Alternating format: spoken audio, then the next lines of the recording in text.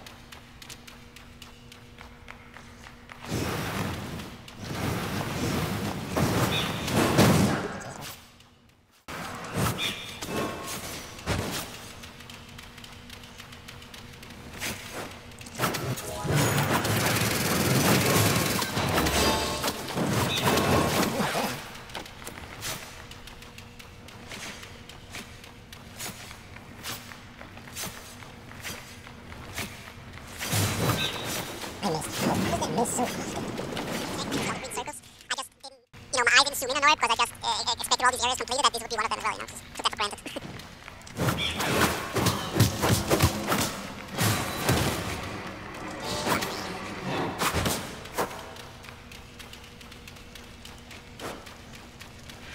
This is where side areas come into the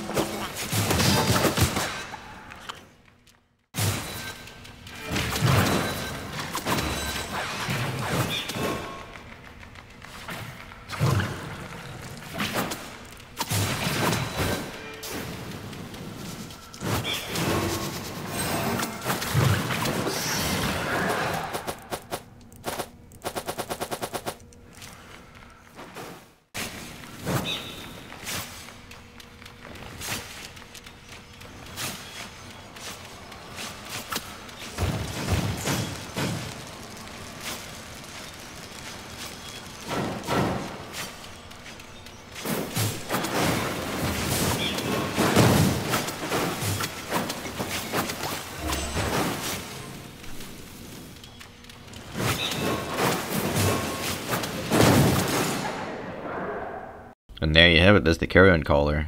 I think a lot of those fights would have turned around if my E's actually landed as often as I threw them, but I'm surprised how much it missed. Like, you would think it's a big AoE and it would hit them, but a lot of times it didn't, and that kind of like turned the fight around, because that's a long cooldown to wait for. But you know, I actually enjoyed this one. It's a little ratty because you have to run away and just keep tossing E's at them, but you know, it's fun. I hope you guys enjoyed. I'll catch you guys in the next one. Living in a crowded dream, searching for the quiet that you need to breathe.